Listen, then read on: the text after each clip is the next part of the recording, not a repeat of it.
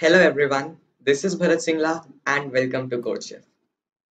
This is the one-stop destination for you to master competitive programming. Great, so let's get started. The problem that we will be discussing today is 3 points from CodeChef's August first starters, only rated for div 3. So this is a geometry-based problem. Let's see how it goes. So you are given three distinct points ABC, three distinct coordinate points, and you are initially at position A, you want to reach position B, and you have to go through point B. And the constraint is that you can only turn once at most in your journey. So starting from A, you have to go via B and you can turn at most once. So if you're going up first, then only once can you turn left or right, and then you have to keep going in that direction. Or it could be that you don't even make any turn, but at max one bend in your journey. And you have to tell given ABC whether it's possible to navigate such a path. So there's not much in the problem. This is a great problem, really simple, short one. So let's see the solution approach. Okay, so the problem basically boils down to finding a path from A to C that on which B lies and has at max one turn. Okay, so how do you do this? So imagine this is point A and this is point C. So what does a path that has one turn looks like? So it's something like this and then this, right? So this is one possible path in which we are only making one turn. The second is this, right? Can you think of any other path? Well, if I go from here, then turn here, and then go here. So something like this has three turns. Okay, something like this has two turns. So clearly, if we are only allowed to make at max one turn, this there will be about two paths, right? If they are not collinear, and if A and C lie on the same line, then there's only one path without any turn, the straight line. Okay, but so that in the end we don't have a lot of if conditions, like this problem can easily be solved using a lot of conditions, but I'll try to present the simplest and the cleanest approach so you can understand it better. So we can again have conditions like if they are collinear and not, but this again can be generalized into such a figure only where it forms a rectangle, is that you first go up by 0 units and then turn right, and the second path is you go down by 0 units and then turn right. So again, this forms two different paths, although they are the same only, but this will help us generalize. So for any given, if I take these 2 points, right, so it will be this, right, this is one path and this is the second path. If I take these 2 points, then this is one path, this is the second path. Taking these 2 points, I have one path and the second path, right? So this always forms a rectangle, and now finally all we have to check is if B, some other point, lies on the any of these four lines. So yes, this is the solution. This is the complete approach. One thing that will cause issues in the code in the implementation is that it's not necessary that A is on the bottom left and C is on the top right. No, it could be that this is A, right, and this is C, or it could be that this is A, this is C, right? In that case, how will we check that if it lies on a rectangle? So we cannot assume that one of them is the lower one and the other one is the greater one.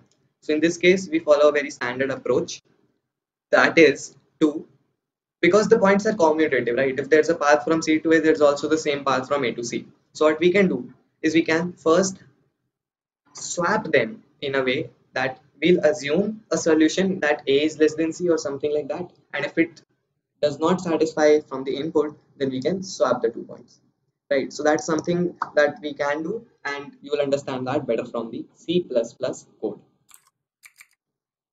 Great. So the first thing I do is this is fast input output, and here I have the number of test cases t, and I call the solve function t times. So in the solve functions, I first take the input for all the 3 points ABC, A to C via B.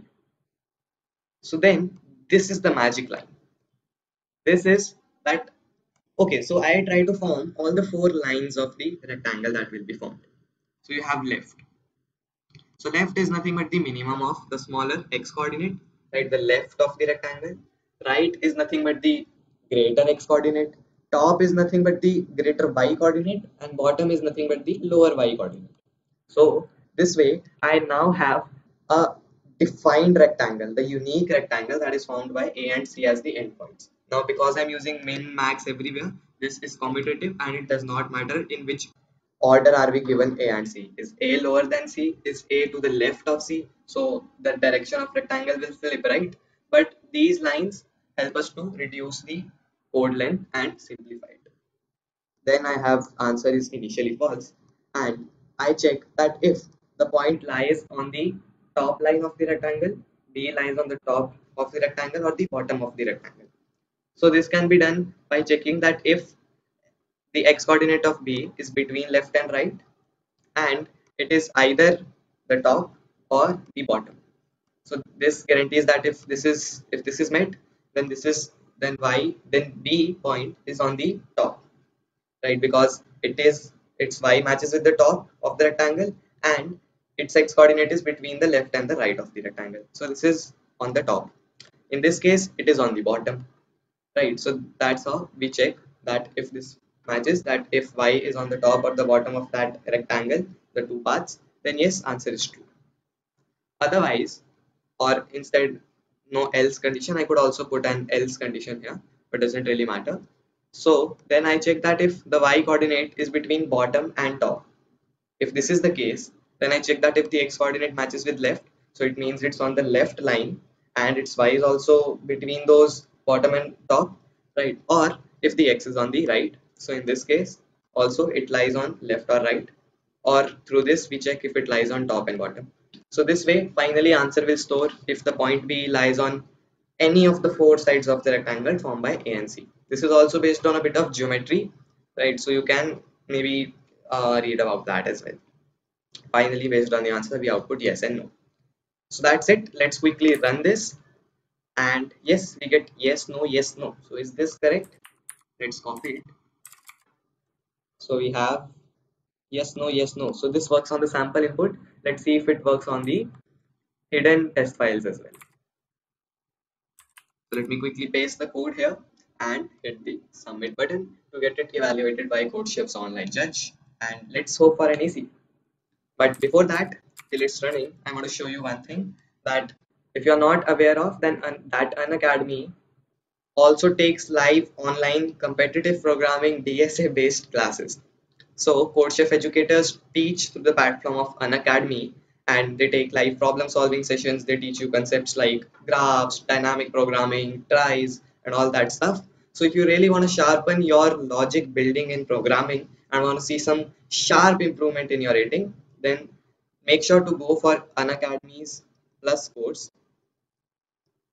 And even without the course, you can watch some of the free live classes that are educators take, and if you like them, you can go for the plus course as well, where you'll get obviously much more benefits, like access to a Discord server with a full community of more than 1,000 people. Then you have the teaching assistants who will take your doubt 24/7, and much more. You get problem sets and all. So you can opt for either of them. If you're just registering to attend some live classes, then you can do that for free. And if you're also going for the plus paid subscription, then also you can use the code Harak27 to get an instant 10% discount. So hurry up guys, this is the best investment that you can make. So let's jump back. So yes, we do get it accepted, and yep, this is the code. I'll also provide it as the pinned comment. So yes, that wraps it up. Thanks for watching.